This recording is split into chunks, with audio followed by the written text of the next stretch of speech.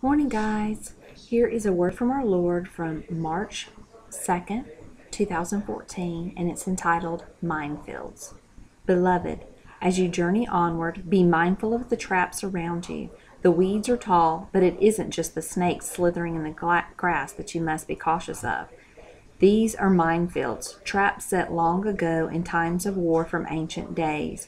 They weren't your battles. However, since they've been left unattended and yet still active, there is still danger of explosion. Though you can't see them for all the overgrowth, they are lying in wait for you to try to venture across.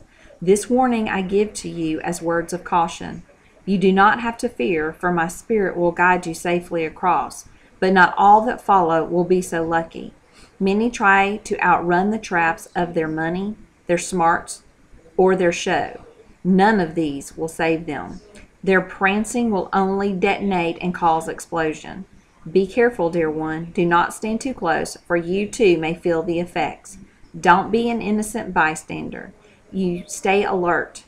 Follow my lead and step where I step, and I will lead you safely across. Not everyone makes it, dear one. Prepare your heart now. This mission isn't for the weak, only the strong. Those that are strong in me shall overcome. Those shall conquer. Those shall see victory. Stay strong in the Lord, you guys. Have a blessed day.